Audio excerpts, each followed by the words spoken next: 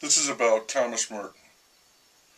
I saw a TV show on PBS about Thomas Merton. It surprised me. I know they cover a lot of ground, but Thomas Merton? That was the first time I had heard his name mentioned in what must be over 20 years. Long ago, I read his most popular book, his autobiography, The 7-Story Mountain. I'm not going to go back and read it again. What I recall from the book, rightly or wrongly, was his profound sorrow over the death of his younger brother in the Second World War. He went down in a plane over the English Channel. Merton, a pacifist, would have refused to participate in the war. Merton is remembered, if he is remembered, and he is, at least by PBS, for his spiritual meditations, his mysticism, his interest in all religions, his poetry, and for his life in a Trappist monastery just outside of Bardstown, Kentucky, the Abbey of the Lady of Gethsemane. Though he lived under a vow of silence, Merton kept a journal and published many books. The 7-Story Mountain made him a recognizable figure all over the world. He led a private, contemplative life, but his writings were socially activist, advocating peace, equality, and racial harmony.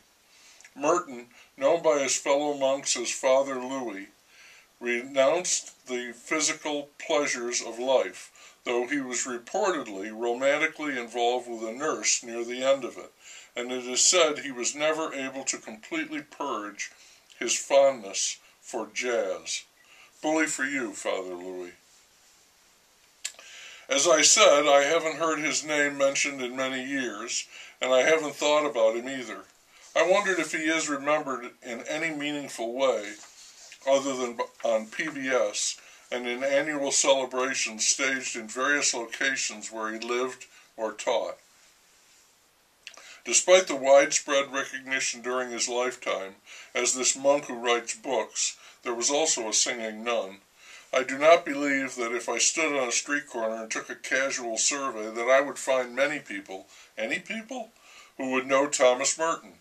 The man has passed, his shadow has passed, his influence, whatever that may have been, that too has passed. I checked to see if the Abbey of Gethsemane is still in operation. They say it is. They claim that 40 monks still live there, and the observation of silence is suggested, so they say.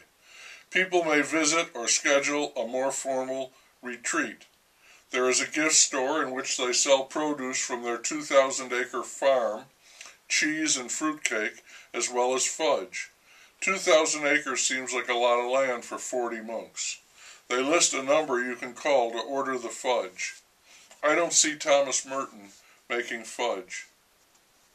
Merton died when he stepped out of a bathtub onto the cord of an electric fan. I don't think we have seen anyone like him since that time, 1968. And I wonder why. If someone like him came along now, I think there would be a huge and very receptive audience. This is such a vulgar and chaotic, high-tech and violent culture. No one controls it, and it springs leaks every day.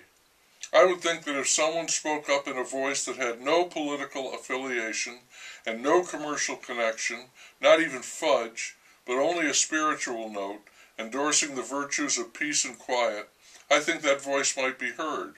And if that voice was coming from a cloistered life, that would give it both a validity and a strange, powerful allure. Maybe. Or maybe not.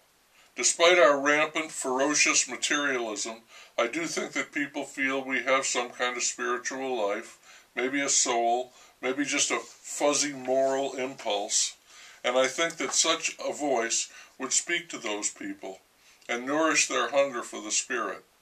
But there is no such voice, none that I know. There was a monastery in my city, and the building remains as a business, repurposed, as they say, and the monks are long gone. Perhaps a few remain, somewhere, praying and making fudge.